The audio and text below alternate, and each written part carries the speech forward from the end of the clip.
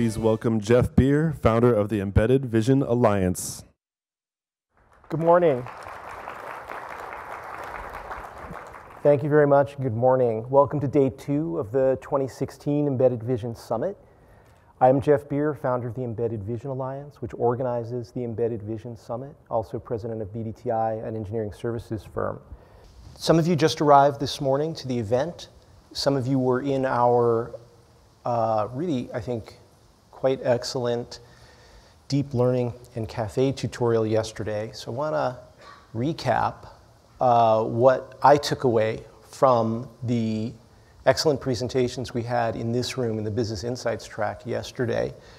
We started with our keynote from Jeff Dean of Google, which I thought was absolutely fascinating, talking about how deep learning is permeating Google's products and the direction that Google is heading in terms of enabling deep learning infrastructure with TensorFlow and focusing on efficient deployment of neural networks both in the cloud and in the edge in things like mobile devices. Then we heard from Bruce Daly from the market research firm Tractica with some interesting perspective on market trends for vision-enabled markets that are using deep learning. The number that really stuck in my head there was his forecast of more than $10 billion per year in software revenue for deep learning in vision applications in markets like advertising, agriculture, and manufacturing. We then had Chris Rowan of Cadence share, I think, some thought-provoking predictions about where deep learning is heading. And the idea from Chris's talk that I like best, it really stuck with me, was his forecast about sensors. If you weren't here, Chris showed a forecast from a market research firm of the unit volume shipments over the next, 6 or 8 years of all types of sensors, everything from a temperature sensor to an image sensor. And of course, they're all growing. They're all in the hundreds of millions, if not billions of units already. But then he weighted those volumes by the amount of data that each sensor type typically produces. And the conclusion that arises from that weighting is that in the future, approximately 100% of data that comes from sensors, deployed sensors, will be image data. Pretty thought-provoking. Then we heard from Raj Talluri, Senior VP at Qualcomm, who said that in the next 5 years, almost 9 billion smartphones will be shipped. My mind cannot comprehend 9 billion. I tried hard, but it's a lot. And to me, the significant thing there is all of those smartphones are platforms for embedded vision, right? In fact, they're all already doing embedded vision for things like photography apps. And now they all have the potential to do more and more sophisticated vision things like visual search as we learn how to efficiently implement things like convolutional neural networks on mobile and embedded processors. Then we heard from Peter Shannon of Firelake Capital Management, who may be the only venture capitalist who's actually written computer vision code earlier in his career. And the observation, the insight that I really took away from Peter's talk was something that he has realized in his discussions with entrepreneurs that they often overlook, and that is computer vision software is hard. Computer vision problems are hard. It's not the same as developing a photo sharing application or something like that. From a 50,000-foot entrepreneur investor view, it may look very similar, but the key difference is in computer vision, we're trying to do inductive logic. It's a much harder problem, and so we need to be prepared with the right expertise and the right resources, including the right amount of time to get a vision-based product built. Speaking of the amount of time needed to build a vision-based product, Paul Krzyzewski of Wrench made some interesting parallels between his experience in the evolution of the video game industry, video game software development, and computer vision software development. In the early days of video games, if you wanted to build a video game, you wrote assembly code. You built the whole thing from the ground up. That's kind of where we are with computer vision today. Not that we write assembly code, but we're working at a very low level of abstraction, generally speaking. Today, if you want to write a video game, you don't actually write code for the most part, right? You get an engine like Unity, and you're really focused more on the gameplay and the look of the game than writing code. And with engines like Unity, you write the code once, and it runs on all the platforms that are interesting. And Paul theorizes that computer vision software development will follow a similar maturation trajectory, and that will enable orders of magnitude more developers, product creators, to build computer vision-based products, and I think that's true.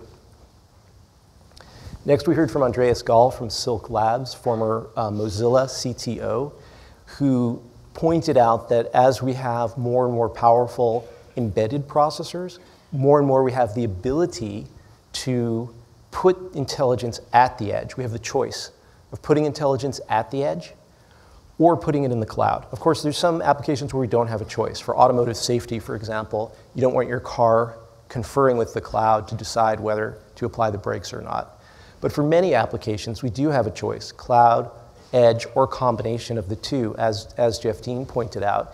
And Andreas highlighted the trade-offs associated with security, privacy, and training data for machine learning-based solutions associated with that choice of cloud versus edge intelligence. Then we had a very dynamic presentation from Stefan Heck of Nado, who almost made me want to cry when he pointed out that it costs actually about $3 a mile to drive my car, and about 99% of that cost is wasted in various ways. And that in the US alone, there are over 30,000 fatalities a year caused by automobile accidents, and well over 1 million a year worldwide. Obviously, computer vision can help. Obviously with the safety challenge, but not only with the safety challenge, also with the efficiency challenge by enabling cars to use the roadways more efficiently and for people to use cars more efficiently. I think that's really promising. And then finally, we heard from Alan Rush of AMD, who pointed out some of the ways in which computer vision is absolutely essential to augmented and virtual reality, to deliver really high-quality user experiences. It's not enough to have convincing graphics, high-resolution displays, high frame rates, and so on, but we need the computer-generated visuals to be fully in sync with the real world. As we move our heads, as we move our hands, we want to be able to use our hands in a virtual world, and so on. And I think that's an important insight, that even though in VR you're totally immersed in the virtual world, you actually have to be connected to the real world for it to be a robust experience. So I think a really great lineup of presentations yesterday. We also had our deep learning and cafe tutorial next door for the full day. I think it was a long day, but from what I heard, a very productive day with the team from the Berkeley Vision and Learning Center. And deep learning, of course, was permeating the program yesterday. It won't be as pervasive today, but it'll be still quite present, including a talk by Pete Warden of Google on the TensorFlow framework at 10:45 this morning in the Enabling Technologies track. That Enabling Technologies track takes place in the Vision Technology Showcase at the back of the exhibit hall. If you visited the Vision Technology Showcase yesterday, you also saw that deep learning was really pervasive there among the 50 or so companies showing demos. It seemed like virtually everyone was showing some kind of deep learning-based demo.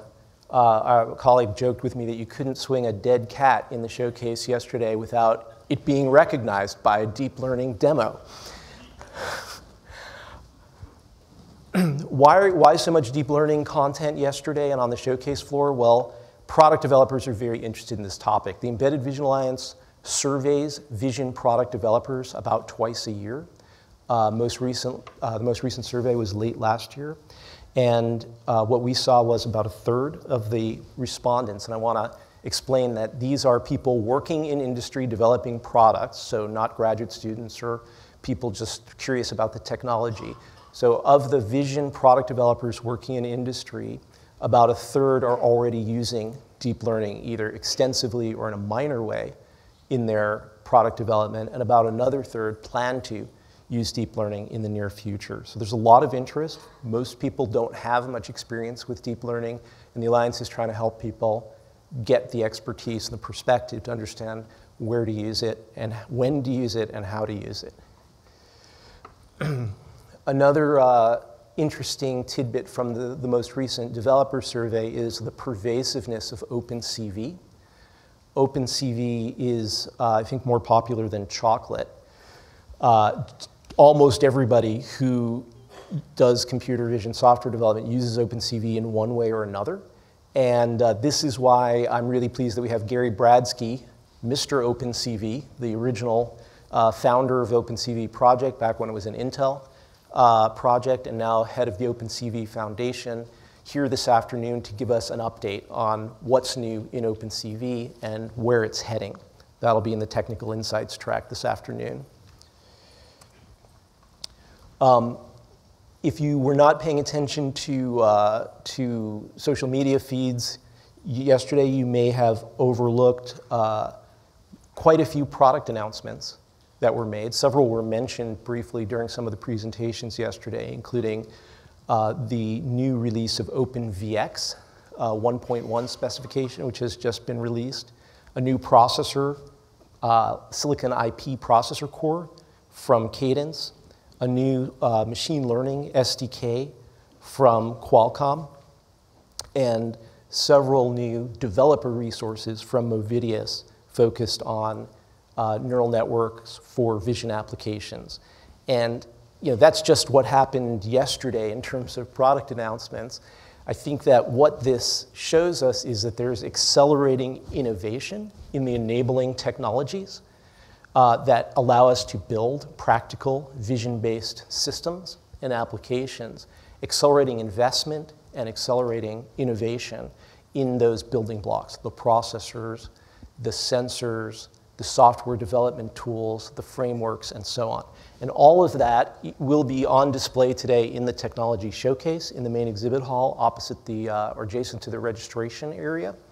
The demos will be open from 10 a.m. to 7:30 p.m., including a nice end-of-day reception with food and drink from 5:30 to 7:30. And in the back of the exhibit hall today is there's a theater set up, and that's where our enabling technologies presentations will take place. We try and keep the main tracks of the program educational and not promotional, but we know that many people are here to find out about the commercial products that are available to help build vision applications and systems.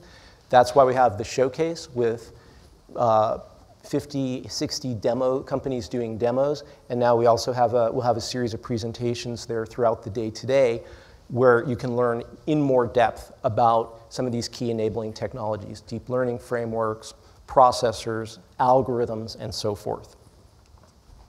So speaking of the program, after this morning's keynote, we'll have a 15-minute break, and then the program will split into 4 tracks. The business insights track will be similar in focus to what we heard yesterday. High-level view of technology trends, challenges, market opportunities, market forecasts. The technical insights track will be next door here, out the door here to your right. This will be, all of these will be 30-minute presentations, presentation tracks. The technical insights track today will focus on techniques for developing vision solutions, focused on algorithms and implementations, system trade-offs. The enabling technologies track I mentioned will be in the showcase, the exhibit hall, and the showcase itself will be open throughout the day. I especially invite you to join us for the end-of-day reception. There'll be, that will open at 5:30 with lots of food and drink, and it's definitely a better option than getting on Highway 101 at 5:30, trust me. Oops, wrong way. Finally, on Wednesday, tomorrow, we have 2 hands-on full-day workshops. I'm sorry to say that they are both sold out. However, I just found out that there will be an additional OpenVX workshop for those of you who are local or who can travel to the Bay Area in 2 weeks on May 17th in the afternoon at AMD in Sunnyvale. If you're interested in that, please note down the URL here, which will lead you to an Eventbrite page where you can get further details on this alternate OpenVX workshop being hosted by AMD in 2 weeks. If you don't get a chance to jot down the URL or you lose your note, no worries, check the Embedded Vision Alliance website, and by tomorrow, we'll have a notice about this event up visible on the Embedded Vision Alliance website, so you'll be able to find it there. Lay of the land, you're in the red room. That's where the keynotes take place and where the Business Insights talks take place. Out the door and to the right is the blue room. That's where the Technical Insights Track 1 talks will take place, numeral 1. Around towards the registration area, but on the opposite side of the lobby, the convention center lobby, are rooms G and H. That's where Technical Insights 2 track talks will take place this afternoon. Technical Insights 1 track runs all day. Technical Insights 2 runs just in the afternoon. And then finally, the exhibit hall, which is just adjacent to the registration desk, is where the technology showcase is happening. And in the rear of the technology showcase is where you'll find the enabling technologies presentations in the theater that's set up there. If you're attending one of those workshops tomorrow, those are at the other end of the convention center on the second floor in the rooms called the Great America Meeting Rooms. And there will be a new set of signs up tomorrow morning to guide you to those hands-on workshops. As always, if you have any questions, having trouble finding anything, ask any of the staff members identified by a black staff ribbon or carrying a walkie-talkie, and we'll be happy to help you. I want to thank again our lead sponsors whose financial support has made this event possible. It covers most of the costs of the event. Please show your appreciation for them by stopping by their demos and at the technology showcase sometime today. Maybe swing a dead cat, see what happens. I also want to thank all of the member companies of the Embedded Vision Alliance who have helped to make the Alliance possible and the Summit possible. Without the support of these companies, this organization would not exist and this event would not exist. The Embedded Vision Alliance is a partnership of technology supplier companies working together to help empower product creators to build products with visual intelligence. That's why the Alliance exists, that's why the Summit exists, and all of these companies have teamed up in the Alliance to help make this happen. I also want to thank all of our speakers yesterday and today. I think they've been doing an outstanding job, and frankly, we've been making their lives miserable the last couple of months, demanding early drafts of their slides, sending them reams of feedback on their draft slides and so on. We've put them through the ringer. I really appreciate their patience and their diligence. These folks have put a huge amount of work into these talks, and we really appreciate it. To me, the quality of the presentations is the essential ingredient of the event, and collectively, the speakers have put in thousands of hours over the last several months to make that happen. I thank you all very much for that.